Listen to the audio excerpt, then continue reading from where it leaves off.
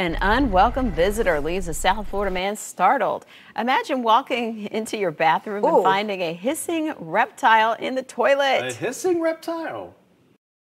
That's when it turned around and opened its mouth.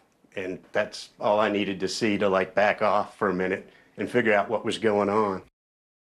Close the lid first, please. John Riddle made the discovery Friday when he noticed the bathroom door off his pool deck was open.